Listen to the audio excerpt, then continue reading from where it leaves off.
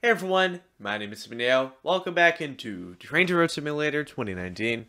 Today's Trainz race is the 18SF Eggliner with the Pennsylvania Railroad Eggliner against the Union Pacific Challenger numbered 3985. So, if you're brand new here and don't know how to get these three amazing locomotives going at the exact same time, all you and I need to do is press P on the keyboard to pause the game. Now there are two ways of making the dial in the bottom right hand corner move. You can either hold down your W key, like I just did, or you can just click and drag it with the mouse. Just make sure you don't drag it backwards, otherwise you'll go backwards and die. Then, once you're ready to go, just press the P key again, then off we go.